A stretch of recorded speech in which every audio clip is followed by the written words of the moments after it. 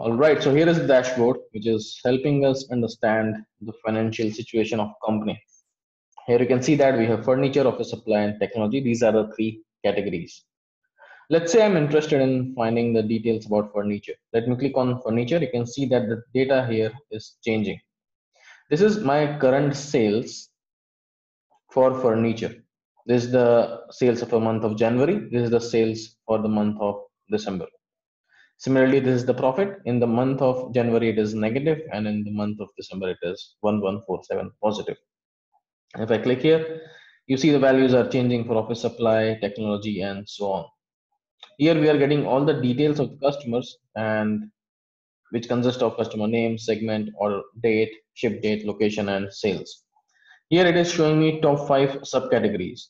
As we have in technology, we have 4 subcategories. That's why it's showing only 4. If I click on office supply, we are getting 5. And for furniture also, we will get 4 because in furniture, we have 4 subcategories only.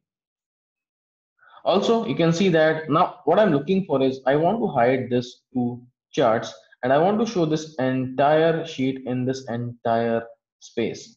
For that, I have this button, which is nothing but you can say collapse or expand button. If I press alt and click this button, you can see that it is taking this entire space. If I press again alt and click this button again, it will again collapse. Also, will have this option of export the data into PDF, to image, and PPT as well. If I click on press alt and PDF, you can see it is asking me to save the sheet. Also, we have alt image. It is asking me to save in a form of image. And also, if you want to save in PPT, this is the option where you can get the option of saving that in PPT.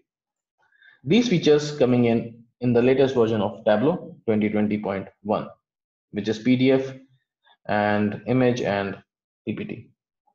So hope this makes sense. It's giving us a lot of information, interesting information, and this is a beautiful dashboard coming up for you guys. Thanks a lot. See you in the next some more discussion about fancy dashboards. Till then, happy analyzing.